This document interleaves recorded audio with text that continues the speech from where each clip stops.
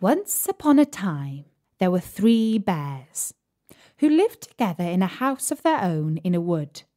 One of them was a little small wee bear, and one was a middle-sized bear, and the other was a great huge bear.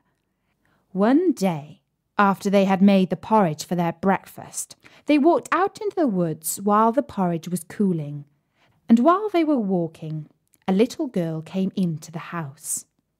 This little girl had golden curls that tumbled down her back to her waist, and everyone called her Goldilocks.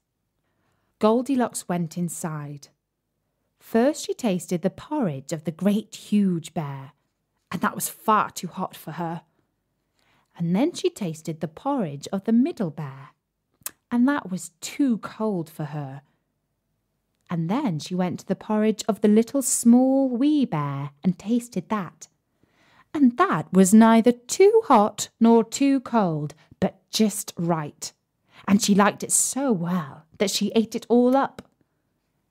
Then Goldilocks went upstairs into the bedchamber, and first she lay down upon the bed of the great huge bear, and next she lay down upon the bed of the middle bear. And then she lay down upon the bed of the little small wee bear, and that was just right. So she covered herself up comfortably and lay there till she fell fast asleep. By this time the 3 bears thought their porridge would be cool enough, so they came home to breakfast. "Somebody has been at my porridge," said the great huge bear in his great gruff voice. "Somebody has been at my porridge," said the middle bear in his middle voice.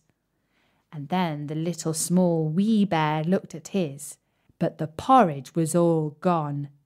"Somebody has been at my porridge and has eaten it all up," said the little small wee bear in his little small wee voice.